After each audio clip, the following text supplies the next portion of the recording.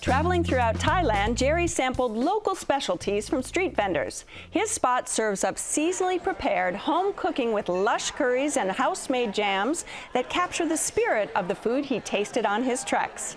In San Francisco at Khao.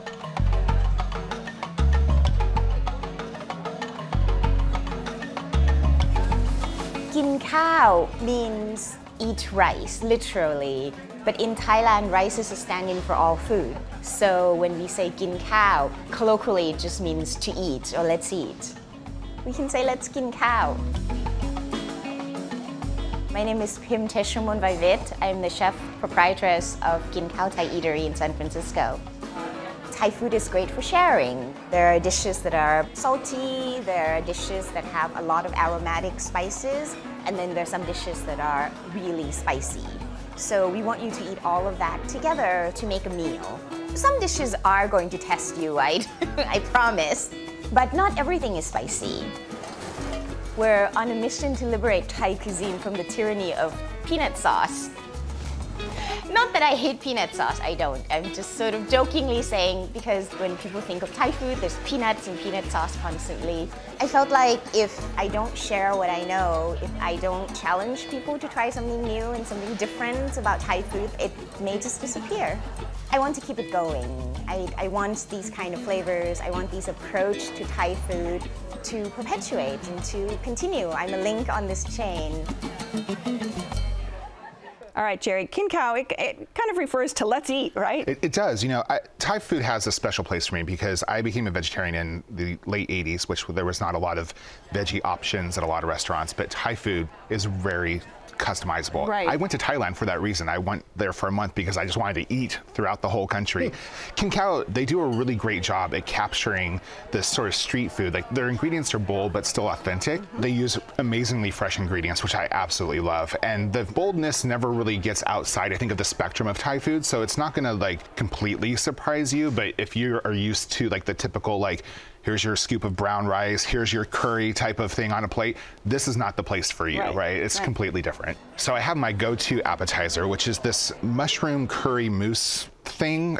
It comes in a mason jar, and it's this mousse that's just lightly curried with mushrooms inside of it, and then it has a white foam on top, which I believe is coconut milk, and it comes with homemade fresh rice crackers, and you just scoop it out and spread it on, and it's just absolutely mouth-watering delicious. If you love mushrooms, this is definitely the dish for you to start with. You know, I have to say, I love mushrooms. Love, love, love mushrooms. So we started with that. And it was so beautifully presented, and the rice cakes were not your ordinary rice cake. They were fabulous. But I didn't taste any mushrooms, so I was really disappointed. Although, that said, it was one of the highlights of what we ordered that evening. Well, we started with a cocktail. Yeah, there you go. And they were great. The people were very sweet, a young staff. There's a bar there, they're shaking drinks. We had 3 snacks. We had a pickled vegetable with Romanesco and cauliflower and carrots and so forth, spiced peanuts, but the star of the snacks were pork rinds with chili and lime. It's like Rice Crisps to Porkville. I mean, as we squeeze the lime on it, they start to pop and crack, and as we taste them, they're cracking in our mouths, and we're laughing and talking.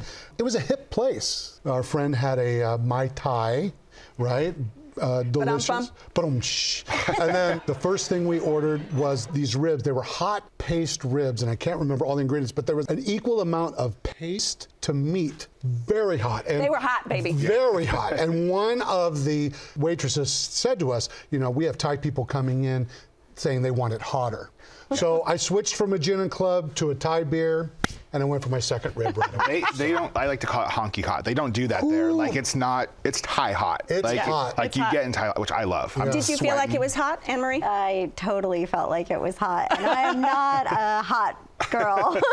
Yes, So you are. It was a little overwhelming for me. A little too much. Yeah. We also ordered the squid and felt like it was a little bit too hot. That was one thing that we didn't finish. It was just too much. They don't shy away from the heat at all. Well, you can order little shots of coconut milk. You can ask them to douse the heat with a little shot of coconut milk. They'll bring That you might out. have worked Yeah. well if our server was anywhere nearby. Oh, busy But place, we busy night. felt like Our service was very slow. We were seated in the corner, and it was extremely drafty. So I really wanted to like this place, but I was a little bit disappointed. It's interesting. It's located at the bottom of a hotel, right? But when we showed up, it was a hoppin', hip place. And, you know, it's a young wait staff. They were very friendly, very knowledgeable. So for my entree, I got, which I guess is a pad see ew on some level. If you've had Thai food, that's what you equate it to. And what I love about this dish is that the noodles are fresh. So that's the best part, right? You don't typically get that in a Thai restaurant. And, you know, it has the egg in it. It has little bits of tofu, and they're all kind of fried and tiny. It's crispy. It's probably the same thing you like about the pork rind part, right? It's just that crispiness. You know? Those, how do you say the beans? They're called the nam tak beans. I call them a nice bowl of delish. They're amazing. You know, spicy, salty, herby, peanutty. It's kind of like these boats of these 1-inch creamy beans on top of this romaine boats. That But they've been toasted in some rice powder, yeah, so you exactly. have a little crunchiness to them. Yeah, very good. Yeah. Then, you know what? We had this curried beef cheeks. And it was like if someone from the 50s of America asked someone in Thai to make them a stew. It's just this gelatinous gravy that, you know, don't need any knives. In fact, you just wanted to pick it up and put it in your mouth. So delectable. And what about the fish? So it was this beautiful whole rockfish that was stuffed with, you know, whole lemongrass. And it came to the table. It was beautiful. It just wasn't my favorite. It was okay. What about the pork belly? The pork belly was just falling off your fork. It was cooked perfectly. We really enjoyed that. Yeah. And there were probably about 6 pieces in there. It was delicious. What else did you have that was a favorite? Dessert, Leslie. Ah, of course. The one that we went for was this black rice pudding, 3 different smaller bowls with a sweet coconut cream, and then the coconut caramel, and then toasty rice. So you can make it as sweet or as crispy as you want, and there was nothing left in that bowl. All right, Jerry, your spot. Give us a quick summary. You know, if you love Thai food like I do, and you're looking to level up your Thai experience, go to Khao now. And Anne-Marie. So I really wanted to like it. I was a little disappointed. Perhaps it's just not my type of food. I don't think I'll be returning. All right, and Frank. If you're looking for, you know, a hip place with small plates or a full Thai meal, give Khao a try. All right, if you would like to try Khao, it's located at the corner of Ellis and Mason in the Park 55 Hotel in San Francisco. The telephone number is 415-362-7456. It's open every day for lunch and dinner. Reservations are recommended, and the average dinner tab per person without drinks is around $50. Check Please Bay Area is made possible by the members of KQED and by IRG as in-trend surfaces, quieter marbles and rare exotics. Over 10,000 slabs in stock today. IRG in Brisbane and Dublin and at marblecompany.com. Mattress systems from European Sleepworks, working to improve comfort and wellness for over 40 years. At Adeline and Ashby in Berkeley. Online at sleepworks.com. Oakland International Airport. Now with flights all over the world. iFlyOAK.com. Sutter Health CPMC, 7,000 employees, nurses, and physicians caring for their communities every day. Your city, your hospital. CPMC2020.org.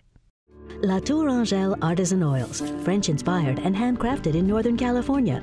La Tour Angèle creates natural, healthy cooking oils that add new flavor to everyday dishes.